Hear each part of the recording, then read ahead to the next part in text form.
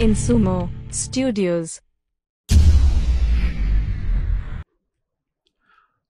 On the screen is Blender. We're going to be installing a special add-on that converts DAZ hair. That link to that add-on, which is a zip file, is included in the description of the video. Simply download that zip file. Don't extract it, just download it. And we'll install it right now. So we'll go to Edit, we'll go to Preferences.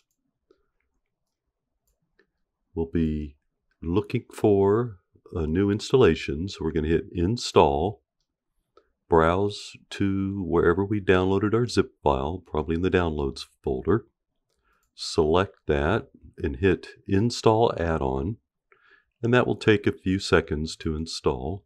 Once completed, let's just do a search for hair, and you'll see this object mesh hair. It won't be turned on.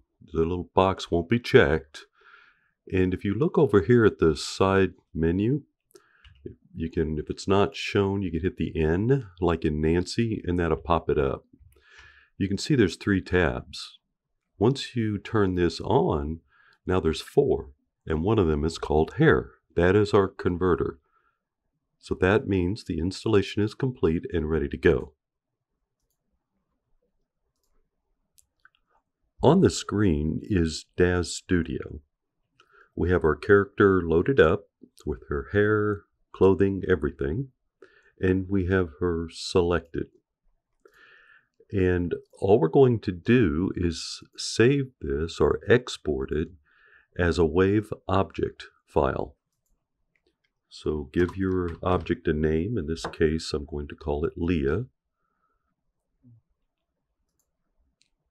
And then hit Save. Mine already exists. I'm just going to overwrite it. Here's your export options.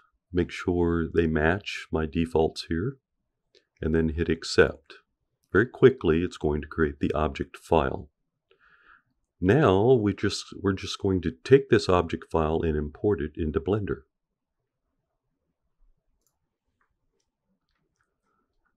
Back in Blender, we simply want to hit File, Import, Wavefront Object, browse to where we exported our object, hit Import, and that will import the character and the hair and everything else. You'll see them populate. There they go. We don't need this cube, so we're going to delete that. Let's zoom in and rotate around here. Yep, that looks real good. Next, we're going to convert the hair. Now that we have our character imported, we can isolate the hair by simply turning everything else off. So just hit the little eyeball right here. Turn off everything but the hair. Oops. And in the hair, there are 2 materials, the hair and the cap. So let's go down to Materials, and we'll see that we have those. We'll want to look at those and separate them and set them up and prepare them for the conversion tool. Switch to Edit mode by hitting Tab. Select Cap. Just pick it on the materials and then hit Select. You can see we've only selected the cap. Then we hit P for separate to separate this, and we hit Selection. There.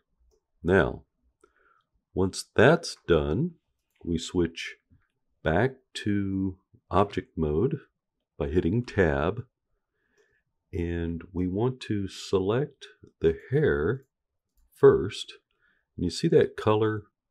If you're not familiar with Blender, that sets the primary color of selection. Any objects after this will be a different color, usually a lighter color. And we'll see that happen as we select this next object. So I'm holding down the Shift and hitting that cap or scalp. Now our hair is ready for conversion. So we simply navigate to the new menu item called Hair, and we select Convert Hair. If you keep an eye closely here, you'll see when we did that separate, it created this separate hair, which is the scalp, and it's going to convert in this particular hair that it created, this 001, that is going to be our finished product. So you just, right now everything is set properly. Let's hit Convert Hair. In just a matter of seconds, our hair is now converted. We are currently sitting on this particular object, which is exactly what we want. Down here in the lower right, you may have to look around, make sure you're in this particle setting, and turn this emitter off. That's just for rendering.